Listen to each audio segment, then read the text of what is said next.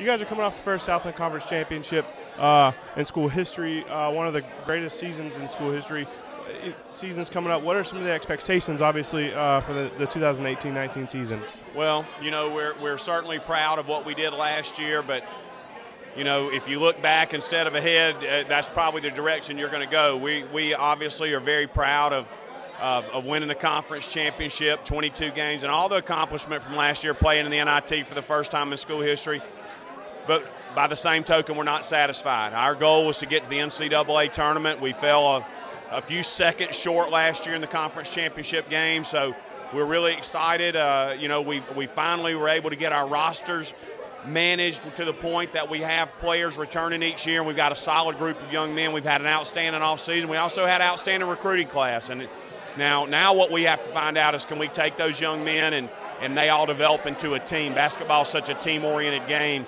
Having those new recruits meshing with our older guys that are returning is going to be the big challenge. Talk about new recruits. You lost several guys as far as Jordan Capps and Josh Fillmore. You return on Marlonville, but who's kind of a newcomer that we may not know about? Well, we've got a great recruiting class. You know, we had two young men that set out last year that are probably going to make an immediate impact, and that's Vaughn Julian from right down the road in reserve.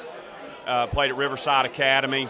And Maxwell Starwood, a big guy inside that played at University High in Baton Rouge. Both those guys came to us, set out and transferred. Had also a great recruiting class of incoming new guys. Pop Jop, 6'8" forward from Senegal by way of Chipola Junior College over in Florida. Jeremiah Saunders, one of the best players that we've probably recruited since I've been here, young man from down in Florida.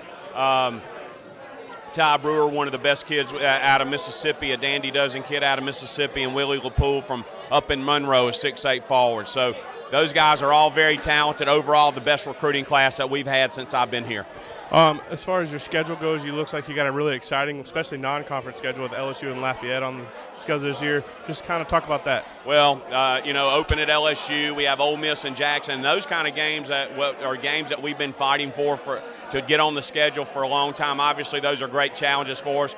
But if we're ever going to make it to the top, which is our goal, we're going to have to not only schedule those people, be able to schedule those people, but we've got to go in there and compete with them and beat them sometimes. And even though it's a very tall order, but that's our goal. So if you can't get excited about our schedule this year, and again, games that are within proximity of Hammond, you know, our Southeastern fans have an opportunity to see. Those are two highlights, but as usual, a very rigorous non-conference schedule, which we use to get us ready for tough league play. I'm not going to keep you much longer. As you can see, it's really crammed in here. What are you telling fans as your pitch to kind of get them out to the games this year? Well, you know, we've got one of the, probably, in my opinion, one of the best players in Division I in Marlinville, and he not only is an exciting player, he has been an incredibly productive player. Will probably go down along with his other senior, with Moses Greenwood, as being for a 4-year period. If we can have a good year this year, is one of the winningest classes we ever had.